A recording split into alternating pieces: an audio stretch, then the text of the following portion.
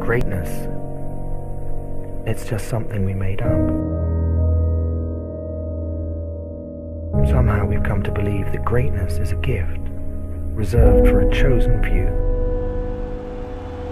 for prodigies, for superstars, and the rest of us can only stand by watching. You can forget that. Greatness is not some rare DNA strand. It's not some precious thing. Greatness is no more unique to us than breathing. We're all capable of it. All of us.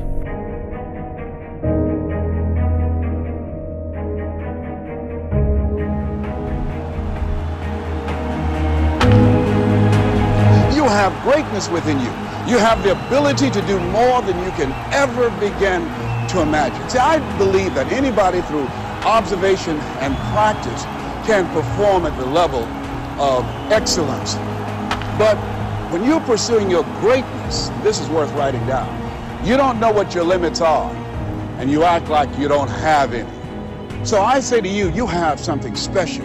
You have greatness within you. We kicked their ass 4 straight, and that's all I gotta say.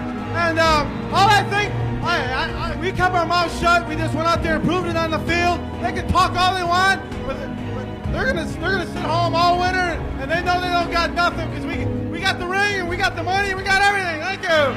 Greatness is not this wonderful, esoteric, elusive, God-like feature that only the special among us will ever taste. It's something that truly exists in all of us. It's very simple.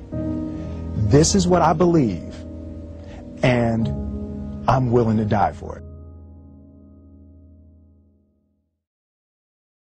You may not know this, but former Red Chris Sabo is one of the best players in the city.